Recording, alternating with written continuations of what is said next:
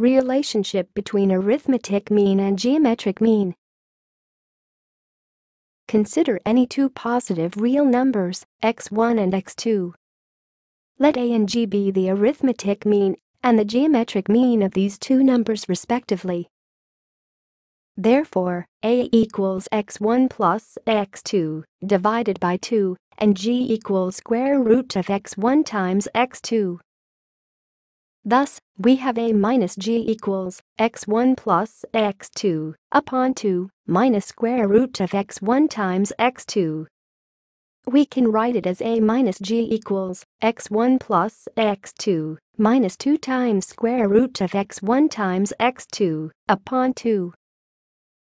Observe that the numerator in this equation is the expanded form of square root of x1 minus square root of x2. Case 1, x1 equals x2.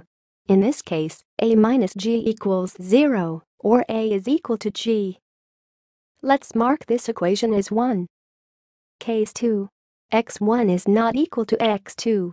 In this case, square root of x1 minus square root of x2 upon 2 is always greater than 0. Therefore, a minus g is greater than 0, or a is greater than g. Let's mark this equation as 2.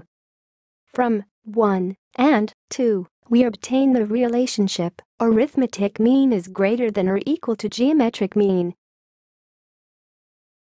In general, for n positive real numbers x1, x2, and so on up to xn, we have arithmetic mean of these numbers is greater than or equal to geometric mean of these numbers. The equality holds if and only if x1 equals x2 equals x3, and so on up to xn. So, this was about the relationship between arithmetic mean and geometric mean. Hope you liked this video, and for more such videos, subscribe to this channel.